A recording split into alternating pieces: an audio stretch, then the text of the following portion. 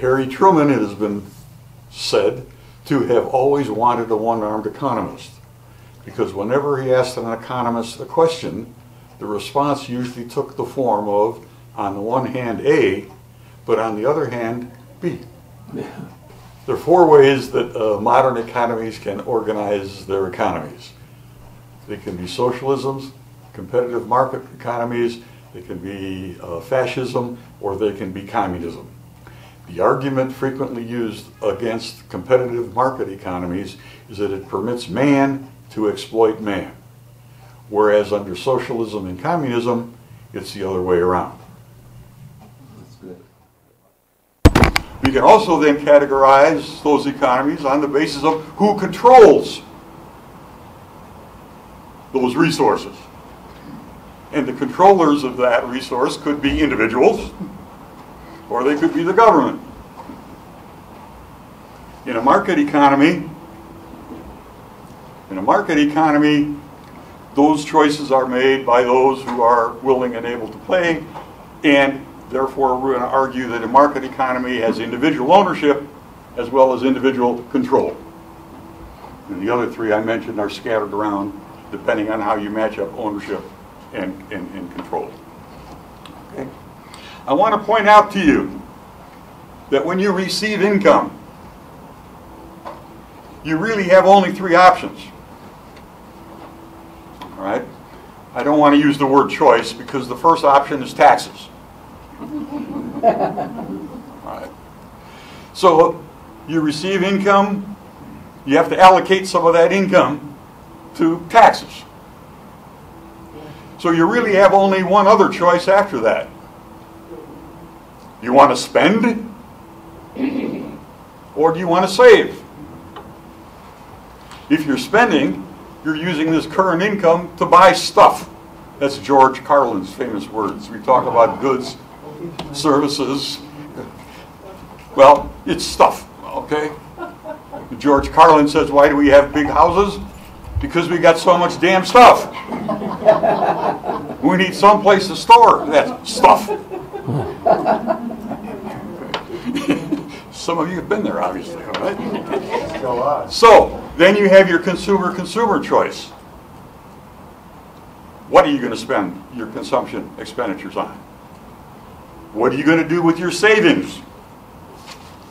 That which you choose not to spend. Why do you save? You save because you're going to move purchasing power from this period into the future. All right? And you need some mechanism, you need some device to do that. All right? And I'll allude and come back to that choice in a moment. All right? First, I want to talk about the economy, the level of economic activity. When you're in the market economy, business goes in cycles. Sometimes it's good, sometimes it's not so good. Economic activity increases, we call that a recovery. If it's a strong recovery, we may even call it a boom. If it's a recession, economic activity is declining. A severe recession is called a depression. A long time ago when I was in graduate school, the National Bureau of Economic Research defined a recession as 3 consecutive quarters of declining economic activity. A quarter being a fourth of a year. January, February, March, first quarter. Okay, etc. Okay. The current definition is 2 consecutive quarters of declining economic activity. Okay. So the rules of the game change. About the time you figure them out, they change them. Second term, or third term I want to mention is GNP versus GDP. Now, these are macroeconomic terms about the entire economy. Gross national product, 4 parts. Market value of all final goods and services produced in an economy in a year. Market value sends up flags. Because if you're measuring things at the market value, you're measuring things at their prices. Everything's staying the same, prices go up by 6%, G&P goes where? Up by 6%. Okay? Market value. Market value of what? All final goods and services. Not all goods and services, but final goods and services. I buy a pickup truck, final good. I'm a consumer. Cox Cable buys a pickup truck. It's not a final good. It's an intermediate good because it's an input into the product that they sell, TV service. Okay? So we're measuring the market value of final goods and services produced, okay, produced using a nation's resources. That's why the N is there. National product. And in a year. And we usually use the calendar year, January 1, December 31, to crank out that statistic. Second term, GDP, is gross domestic product. Market value of all final goods and services produced within a nation's borders in a year. So that goes to measure what GDP did, but it only measures it for the production that's going on in a nation. There's a Ford plant south of here in Mexico. I know that because I see the trains coming through with cars. Okay? The output of that factory in Mexico, of final goods and services, is measured as U.S. gross national product. Ford is a national company in the United States. Our nation's resources, allegedly, produced that final product. That output also counts toward Mexico's GDP because that plant is in Mexico and those final goods and services are produced in Mexico. Now, these numbers are quite large. I know this is fact because I found it on the internet a couple days ago. On the internet? But the reported GDP for the United States for 1922. What? 2022. 2022, yeah. I'm getting old. Is $20.89 trillion. $20.89 trillion. GDP? That is the GDP estimated for 2022 in the United States. Okay? What's a trillion? More than I can count. More than I can count. I have trouble with numbers over 100. Okay? I can't imagine 1,000 cans of Coke in this room. Okay? Here's a way. If you spend $1 every second, and you do that 60 times a minute, 24 minutes, 12 hours, 24 hours in a day, 7 days a week,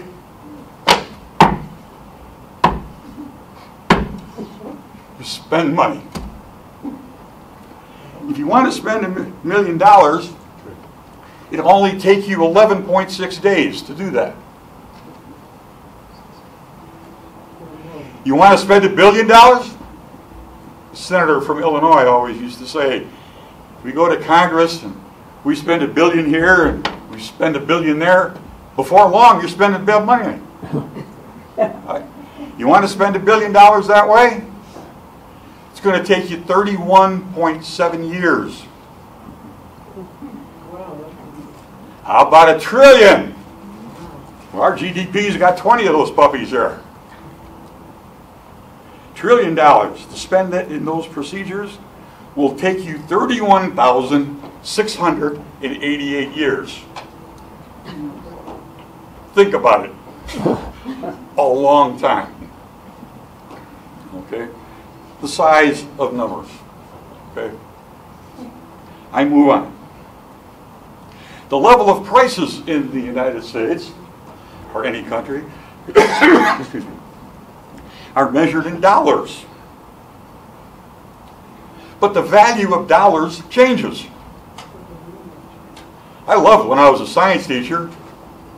A meter is a meter, a yard's a yard, and we can talk about the differences. But then I became an economist. And now we measure things in dollars, but those damn dollars are expandable.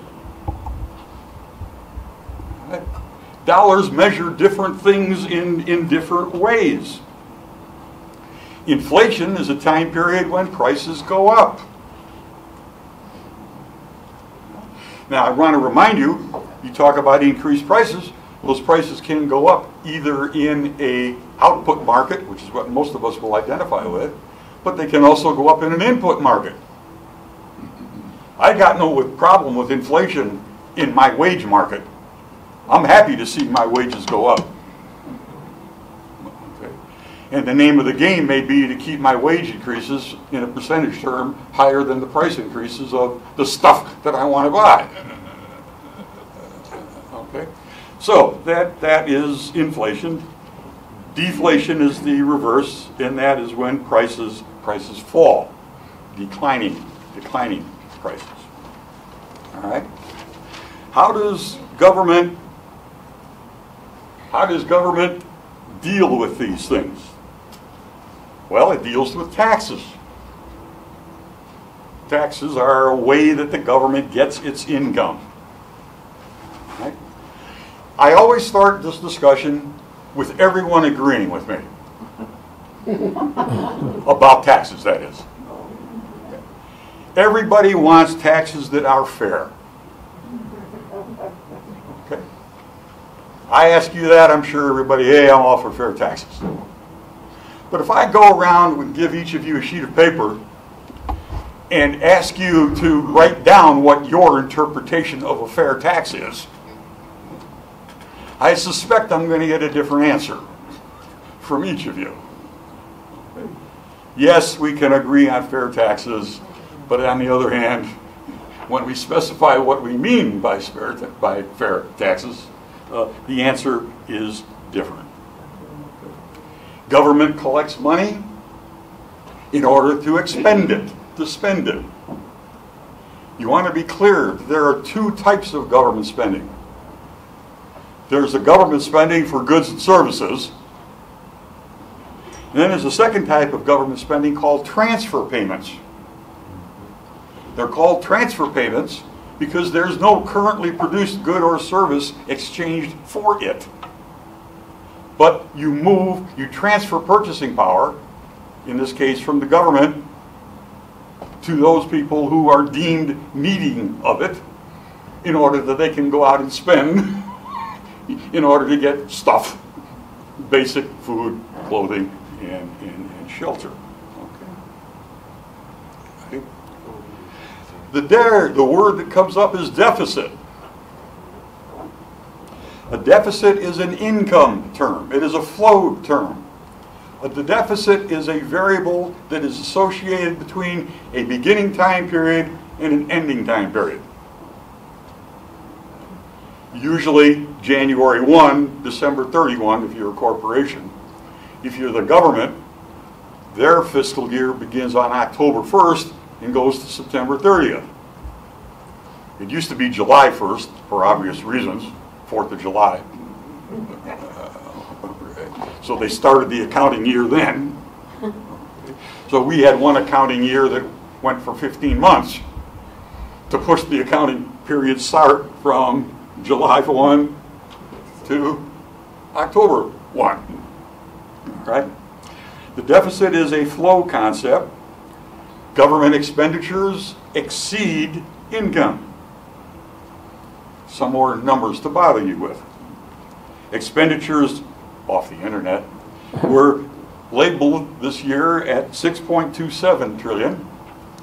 Income was recorded at 4.9 trillion, giving us the small deficit of $1.37 trillion, which is this year's spending, this year's expenditures by the federal government in excess of its income. That's what a deficit is. Don't confuse the deficit with the debt. The debt's a different beast. The debt is the accumulation of past deficits. So if you ran a deficit last year, that's part of this year's debt. And if you ran a deficit 2 years ago, it's part of this year's debt. If you ran a deficit 3 years ago, it's part of this year's debt. Okay? All righty? The debt in 1922, geez, getting old, Komarek. The deficit, the budget debt in 2022 is $31.46 trillion. So, not only does it take you 31 years to pay it off, if you spend it once a second, there's 31 trillions of it. Budget. Budget is a plan. We plan what our expenditures should be. We plan what our income will be. This is what a budget is. Right? Unfortunately, planning on one hand may be different than the actuality on the other hand. Okay? Right? If we ran a balanced budget this year, this year's expenditures equal to this year's income, what would happen to the debt? Nothing. Nothing. Very good. I'm happy you've come to that conclusion. Okay. So that when our friends in the legislature are questioned about the national debt, and they answer about the deficit, it's a conversation more about smoke than it is about light. Okay? So please be aware of that. If you want to reduce the debt in this nation, you have to run an expenditure that is smaller than your income. You have to have savings. You have to collect more in federal taxes than you dispense in federal taxes. For a household, that would be your income, right? If you as a householder have more income than expenditures, you have savings. You've got a surplus. If you're expending more than your income during this year, you're going in the hole financially. You're running a deficit. You're contributing toward the debt. So even if the government were to balance its budget between now and forever in the future, the debt is still there. So that's the nature on that. Now, a little sidebar just before questions. Maybe I'm going to get questions about this. We'll see. The maximum debt is reached when lenders refused to lend.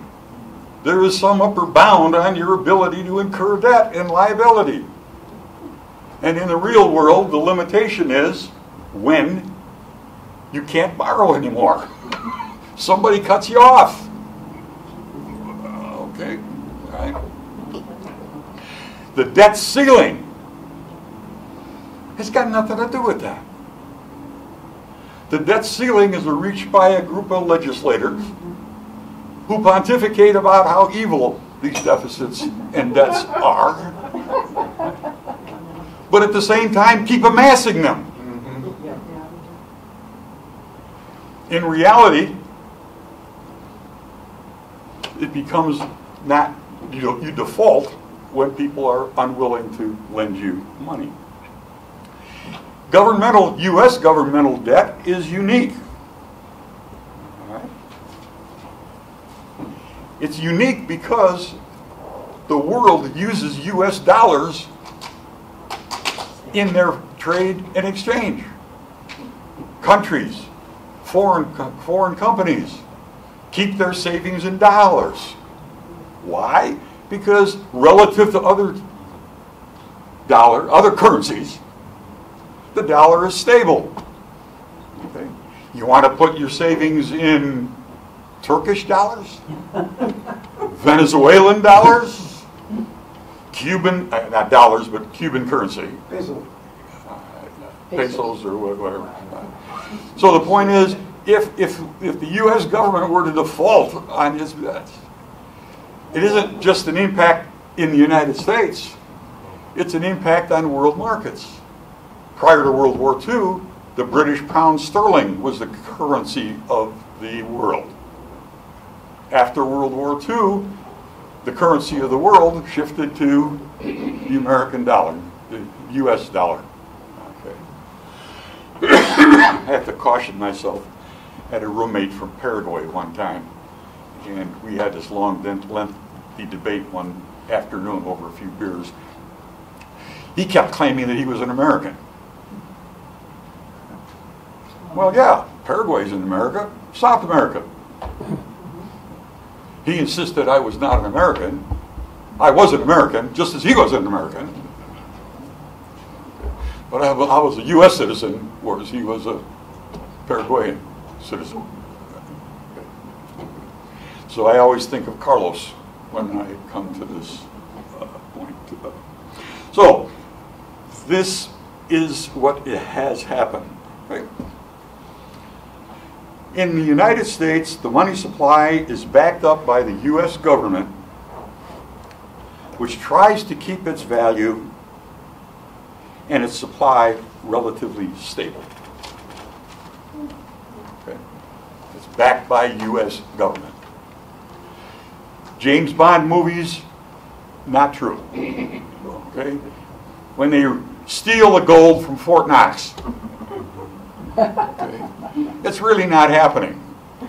The density of gold being what it is, okay, right?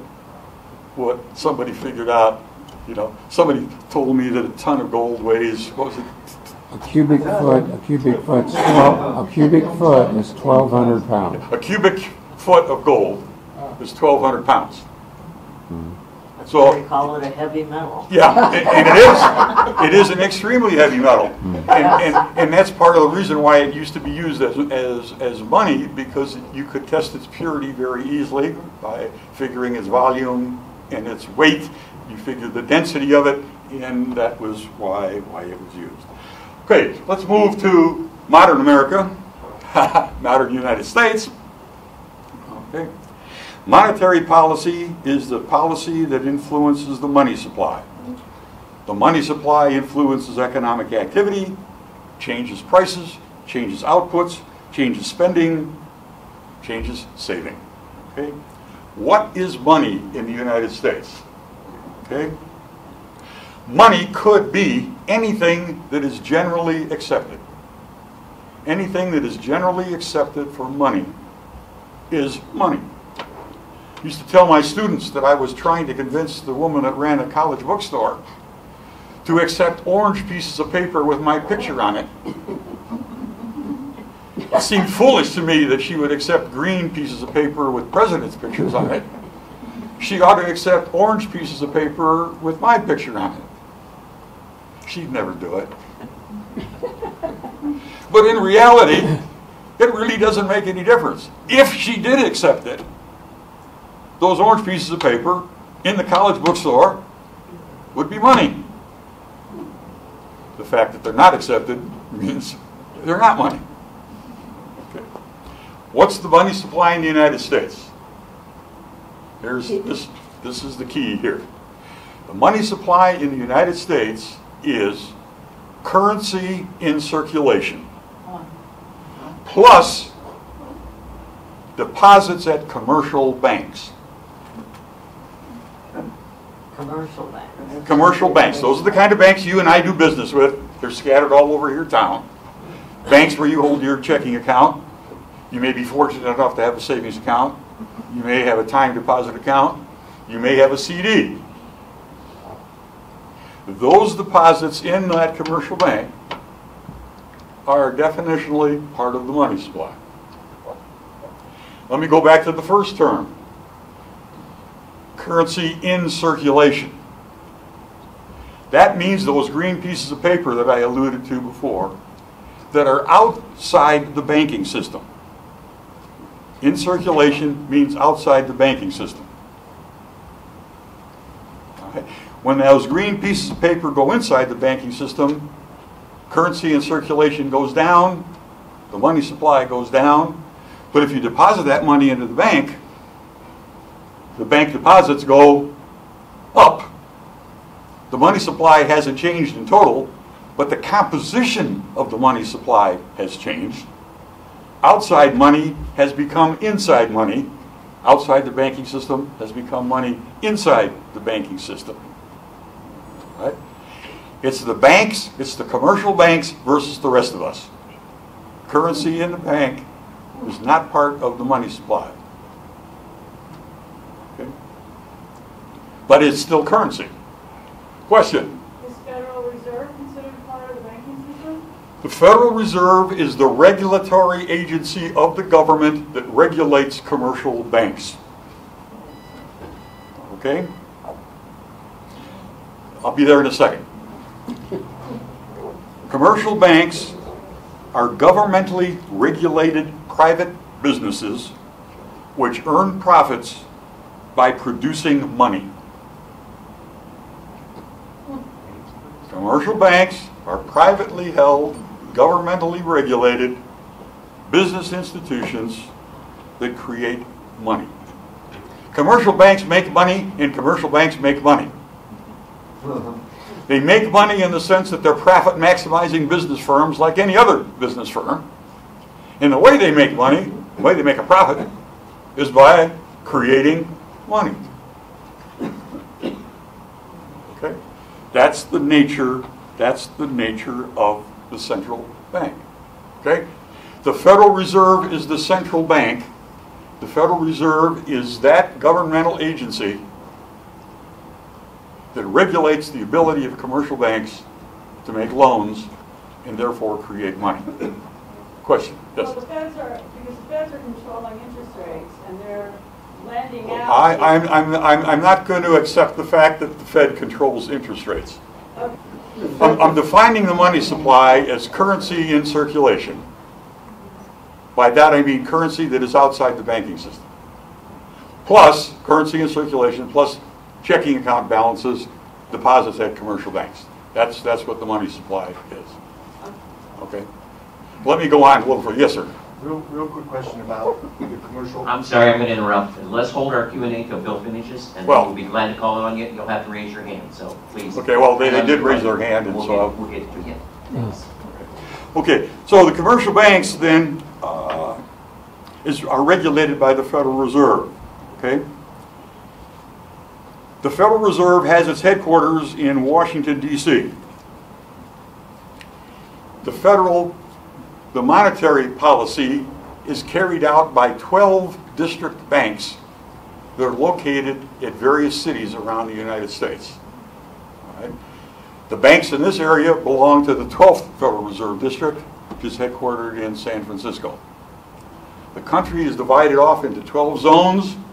Banks that are within the geography limit of a particular zone belong to that Federal Reserve Bank. Okay, when a commercial bank gets a deposit,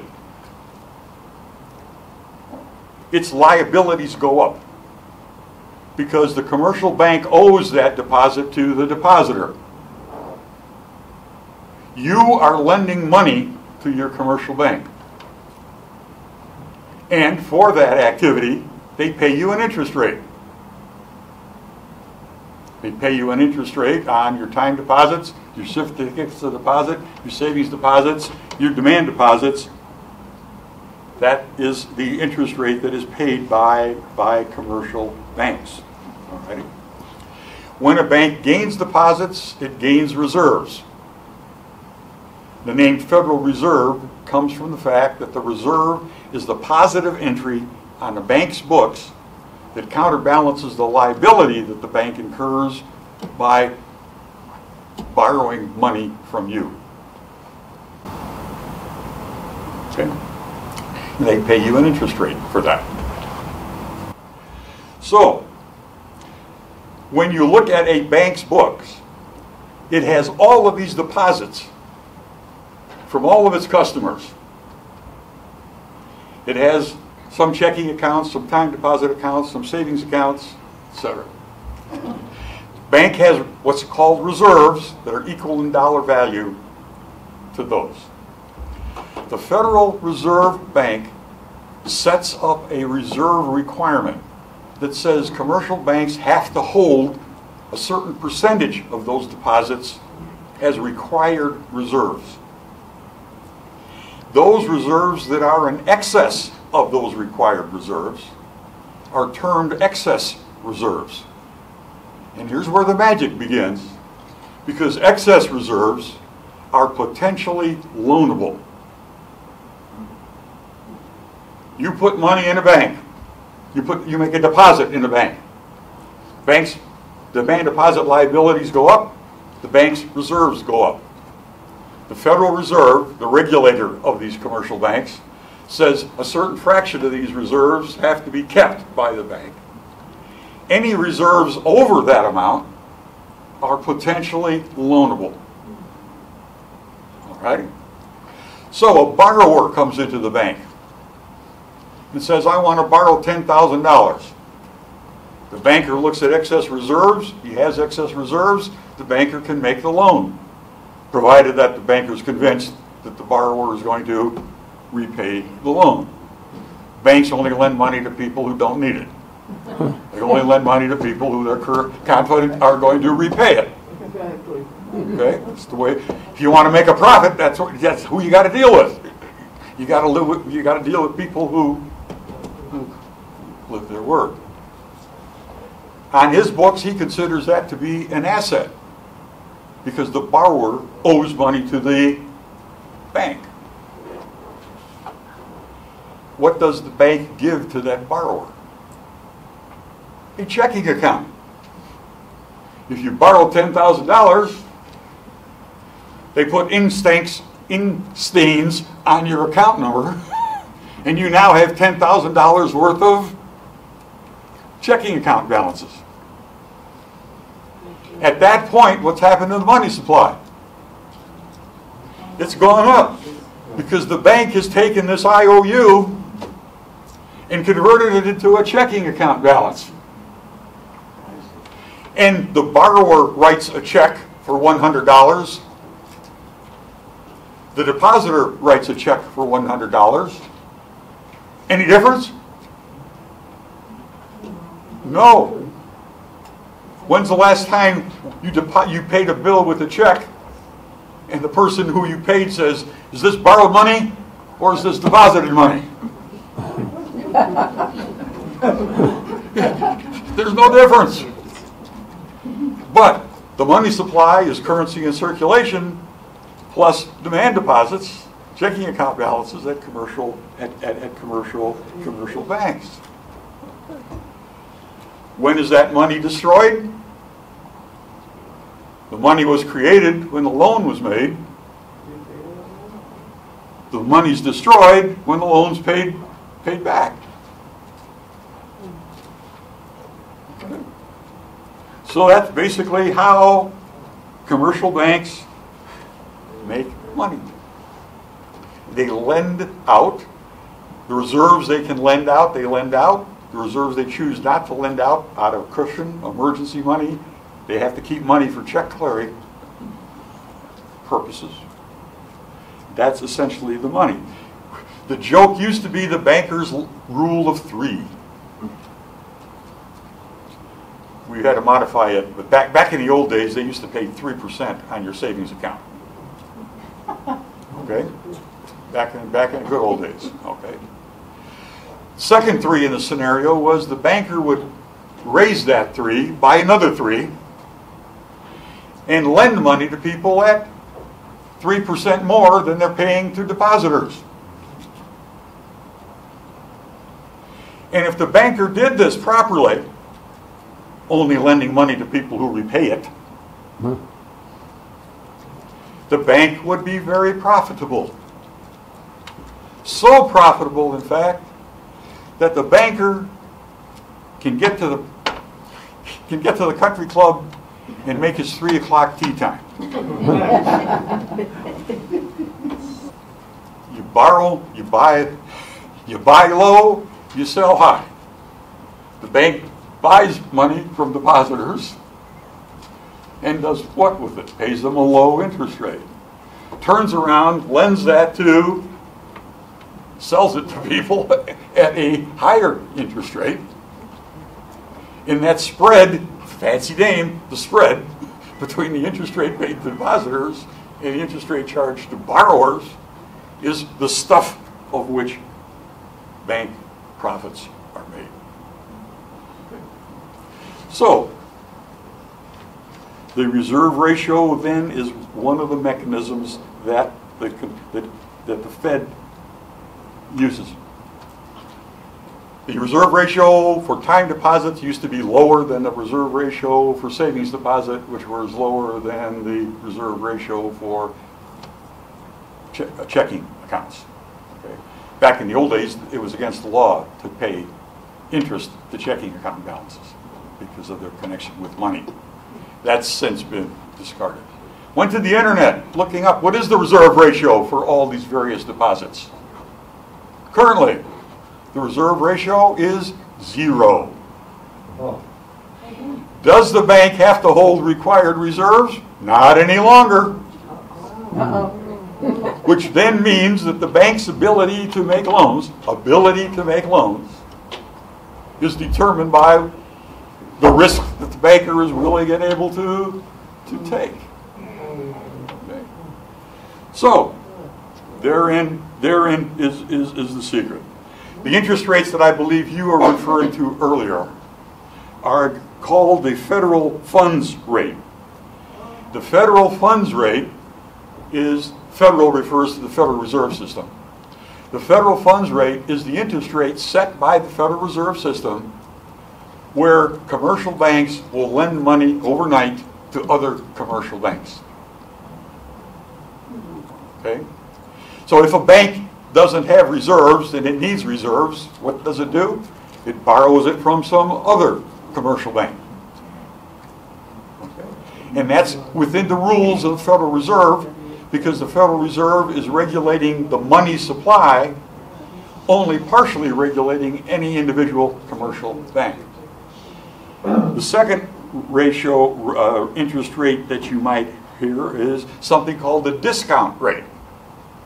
The Federal Reserve discount rate is the interest rate that is charged by the Federal Reserve Bank itself to lend money to commercial banks.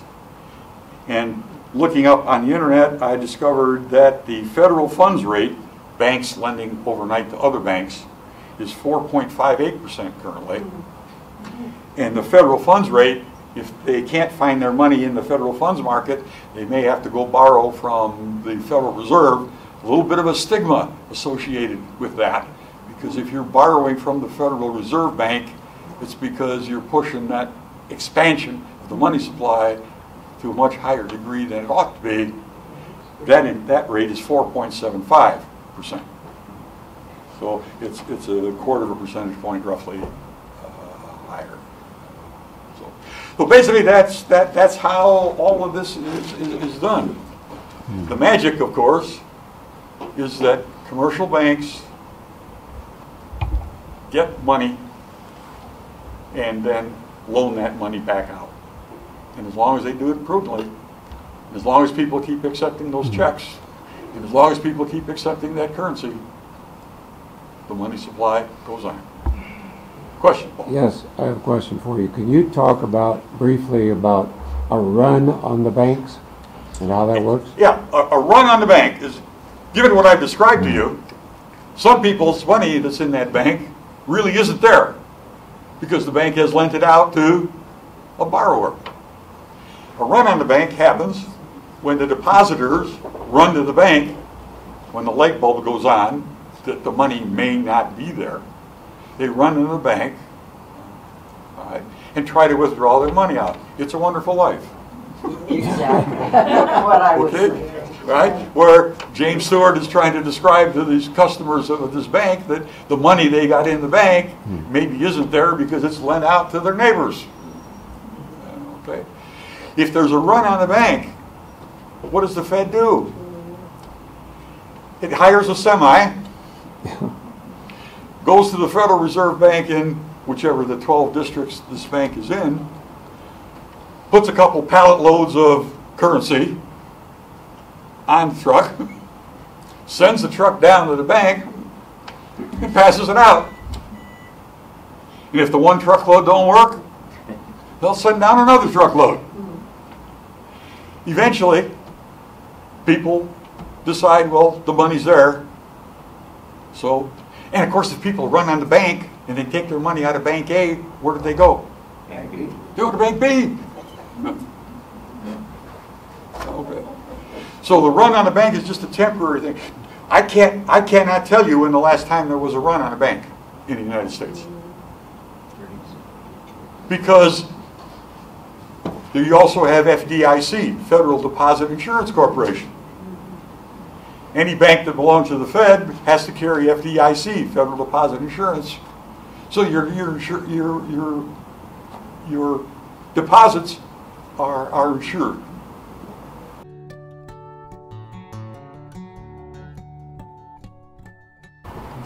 State of Illinois has, I'm from Illinois. State of Illinois has bank examiners. They go around unannounced, show up.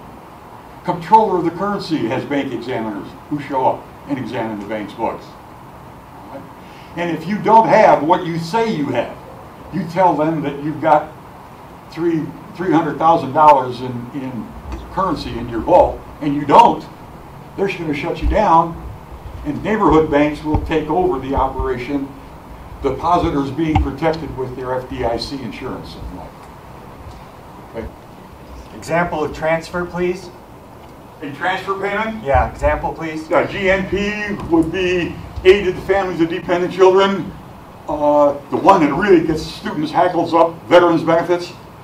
Okay. Next question. Commercial banks, you said the money supply has to do with commercial banks. There are banks in South Dakota or North Dakota where you can hide money, right? But I'm unaware of that. Well, just like Switzerland or Bank of Scotland, where people can hide their assets, hide their money. When you hide money like that, if you're not aware, then I can't answer the question. If that hidden money is part of the money supply. Where are they hiding it from? Taxes. Oh, tax dodge. That's separate than what is actually deposited into the bank. It's deposited. It's the bank's But if the number is misstated to the IRS, banks have no control over that. Okay. Third question. Would it make sense to eliminate the statutory? The debt ceiling is a law. It's statutory. It was done in 1917. For people that don't know, for World War I to pay debt for what happened in World War I. Does it make sense for us to write our congressman to eliminate this statutory limit? And do what with the debt? Who cares? I can't accept that because the debt exists. The money is owed. The debt exists, but how does that change your life? I'm going to argue that it doesn't. Okay, so why have the statute? To give them something to talk about. That's about all you're going to get to, all you're going to talk about. Good point. I agree with that.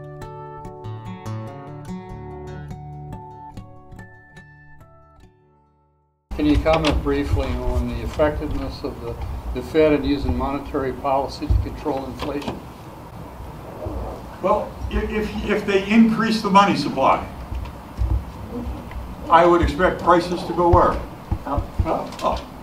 If they decrease the money supply, I would expect prices to go. But how effective have they been? Oh, In your estimation? Effective enough. We have periods of recession and depression when we ought not have. I argue those are timing mechanisms that are different.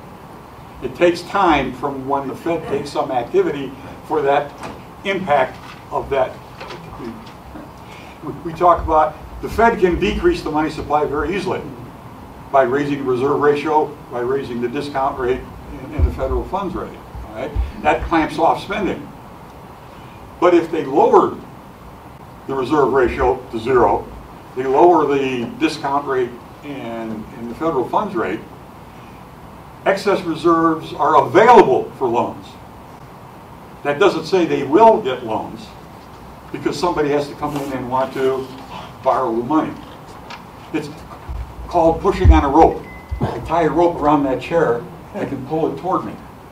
Pushing on the rope doesn't make the chair go in the other direction.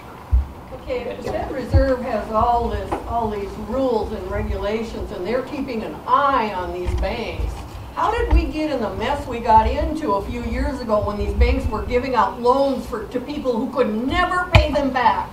And they were buying houses all over the place like crazy.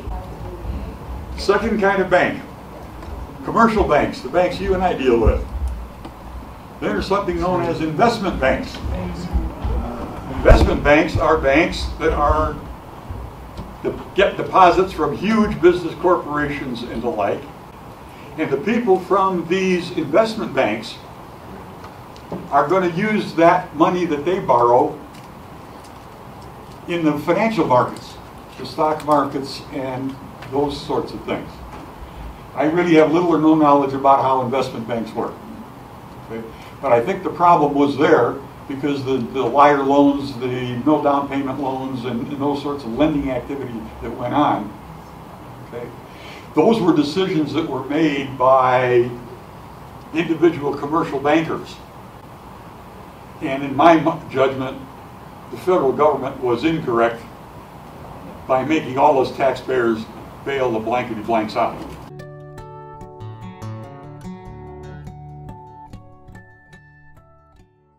The financial crisis of 2008 was initially caused by individual commercial banks making loans to uncreditworthy borrowers. These loans ought not have been made. The loans were made, were then packaged into tranches which were sold to financial institutions and other kinds of customers. The ratings companies claimed that these loans were the equivalent of U.S. government loans, which they clearly were not. And so the failure is the responsibility of the individual commercial bankers to make the loans. The Federal Reserve only controls the amount of money. It does not control the quality of the loans that are made by financial officers of commercial banks. Yes, sir. I'm going to kind of throw you a curveball. You talked about the debt, federal debt earlier. Are you familiar with modern monetary theory that says the federal government can borrow as much as they want because they're borrowing from themselves? And if all we need is the political will to define things differently? Can you talk about that? Well, I don't know that we're buying that. If the federal government debt was held exclusively by U.S. citizens, I would acknowledge that we owe it to ourselves. But I know for a fact that citizens of China, and the government of China, and the government of a whole lot of other countries, and a whole lot of large corporations own the U.S. federal debt. So you don't advocate modern monetary theory is what you're telling me. That is correct. That comes out of the University of Chicago, and I am suspicious of the Chicago boys who have such faith and confidence that the marketplace will always solve your problems. Okay, you got a question? That's why on one hand this, and on the other hand that. But when you were talking about money supply in the U.S. and the two components of money supply, I'm going, well, where do stock market investments go? Because you're not That's a depositing. form of savings. Oh. You're not spending it for stuff. You're trying to move your purchasing power to the future. And you can move your purchasing power to the future by buying stocks, mutual funds, etc., hoping that the value of those funds will carry out. So it counts as money supply. It's not part of the money supply. It's not? No. What's going on in the stock market has totally nothing to do with the money supply. Right. and has really nothing to do with the corporation, because the price in the stock market is determined by the buyers and sellers of stocks. Right. Those people who own stocks have to sell the stocks to people who don't own them.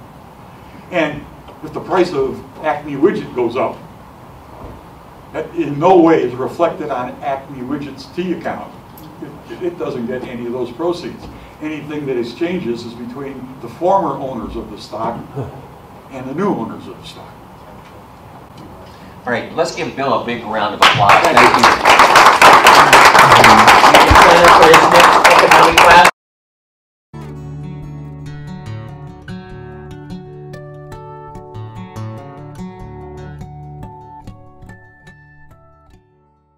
Bernie Madoff totally fictionalized trades and sales. He would get the information, and 2 or 3 days later he had a group of people which would create fictitious buy and sell orders, which were then communicated to his clients as though he had invested the money with these companies, which he did not do. Everything he did was fictitious. It was after the event had happened, and the rewards that were paid to people who wanted their money were paid by people who contributed into the fund later. It was totally fictitious. So it's called.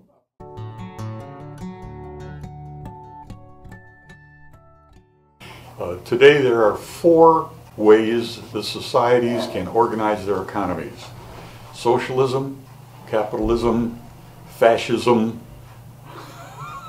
You start over. One of the basic rules of economics is what is known as the Tansefall principle, which stands for the fact that there ain't no such thing as a free lunch.